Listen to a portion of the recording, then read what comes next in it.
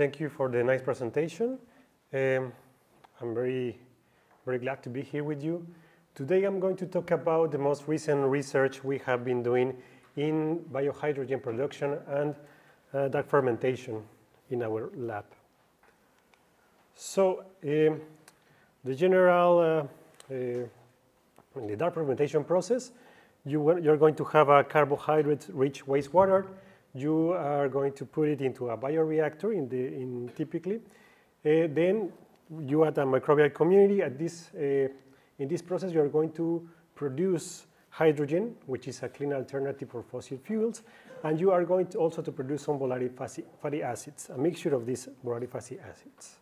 This is typically the process that we expect in dark fermentation. However, some of these carbohydrates, the majority of them, are easily degradable. So this is a problem because many kinds of bacteria can use these carbohydrates and produce something different, totally different than we are expecting.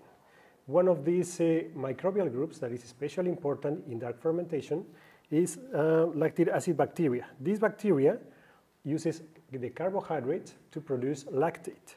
This lactate, the problem is that it accumulates in the process. It can decrease the hydrogen production, decrease the hydrogen yield, and compromise the stability of the process. So that's why this is a problem with these microorganisms. Recently, an alternative to overcome this issue has been to use lactate-based hydrogen production, because hydrogen can also be produced from lactic acid using acetate and producing CO2 and also butyric acid.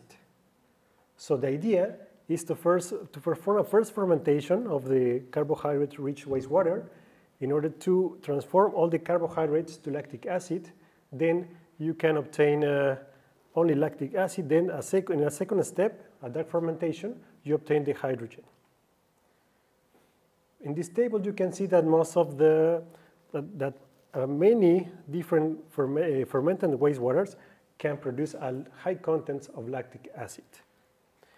So the problem here would be that what happened with the residual carbohydrates, because especially when you don't have control of this fermentation step, when you produce lactic acid, you're going to have residual carbohydrates, which can go from 0 to 20% in some reports.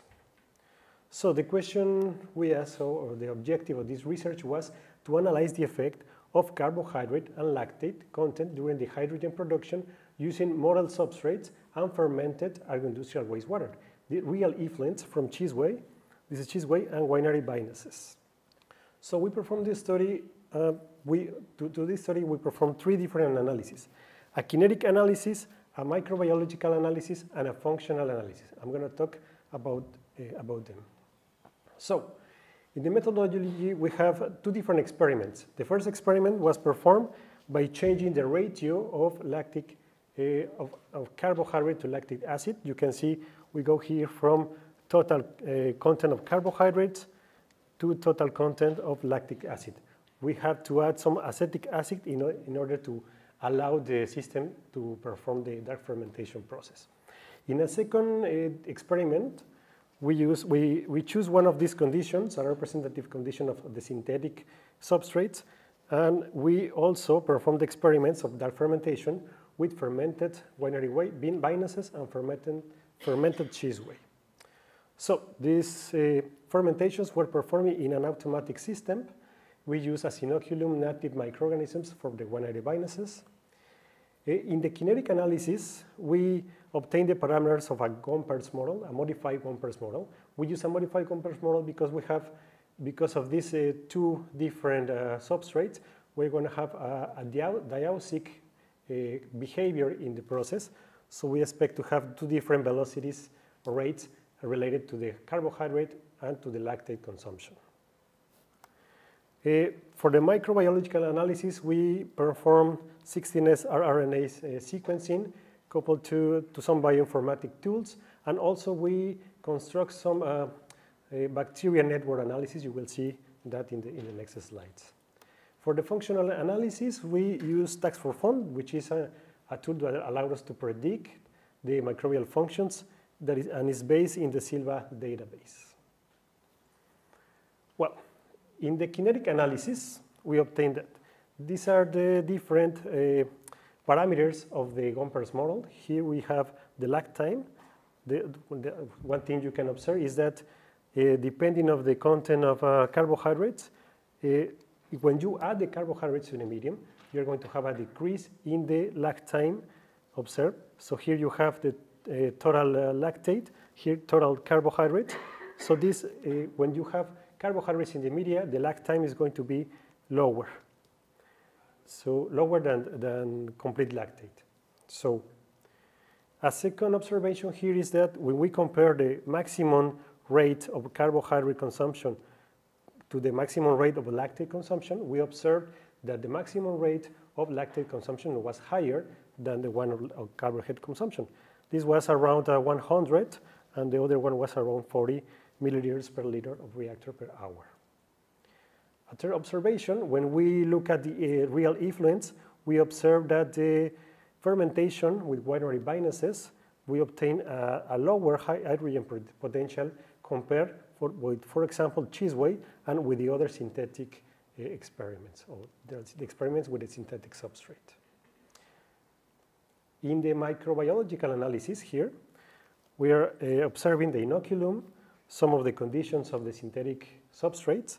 Here we have the chosen one synthetic condition and the real effluents in different times. So what we observed in the microbiological analysis was first that the lactic acid bacteria dominated when carbohydrates was a major component. We have these two conditions, carbohydrates, the major component was dominated by lactic acid bacteria. When we have lactate as a major component, the Clostridium was the genera that dominated the microbiological community. We have this in these conditions. Then, in the special case of winery vinasses, when we observe a lower hydrogen potential, we also observe that lactic acid bacteria were also dominant when using winery vinasses, which may explain also part of the lower hydrogen potential that we obtain. The other kind of results that we obtained was we construct a bacterial network analysis that was performed from one of my colleagues. We perform this annealia, we construct this network analysis first for the model substrates and the cheese whey in one side, and for the winery vinasses in the other side. In the first one, we observe, or we conclude that we have high number of positive interactions between lactic acid bacteria and Clostridium especially. So this enhances the hydrogen production. In the other one, when we have a low hydrogen potential, we observe that the winery vinasses have many negative interactions with the microbial communities, especially with Acetobacter and lactic acid bacteria. We think this could be a mensalism, which means that Acetobacter may be producing something affecting lactic acid bacteria, but this is still an hypothesis that we have to prove. What was the result of these networks? Then we perform a functional profile analysis. Imagine when you have the taxonomic profile, you have the taxonomical fingerprint of the process. This is kind of a functional fingerprint of the process. So here we compare the model and the cheese whey substrates compared to winery vinasses at the initial and final conditions, and then initial and final conditions. One interesting thing that we observed was a change in the metabolic fingerprint or metabolic profile in the process when we observed the higher hydrogen potentials. When we have a winery vinasses, a lower hydrogen potential, we didn't observe this change in the metabolic fingerprint, the metabolic profile. So here we have this is significant differences in some of the enzymes. These are all the enzymes that are directly related to the hydrogen production. So with this information, we managed to make some, we try to draw the metabolism that is related to the initial and the final condition.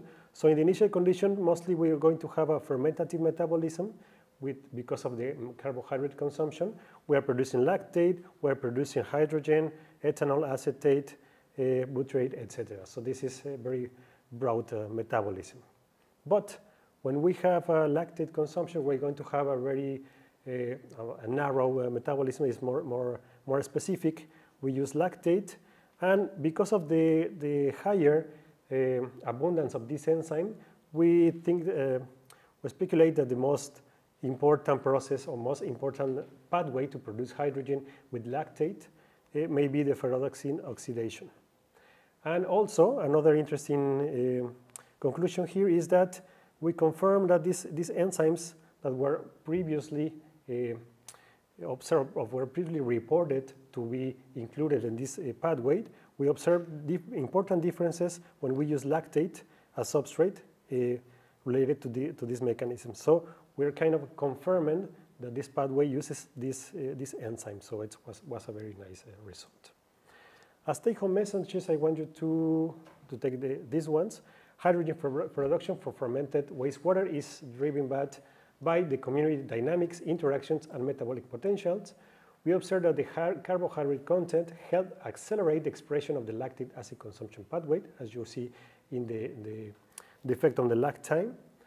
And also that microbial interactions with communities in the fermented wastewater had a more significant effect on hydrogen production than the substrate composition, as we observed when we compared winery vinasses and cheese whey. In the outlook of this research, we want also to study the effect of other compounds in lactate-based hydrogen production, for example, some other volatile fatty acids, and we also want to test the hypothesis yielded by the network analysis that we obtained in the previous slide. So I want to thank our university for the financial support of this project. I want to thank my other colleagues, Julián and Idania, who are co-authors of this work. Here you have our social networks, my email, and I want to thank the community of our lab. Thank you for your attention. Thank you.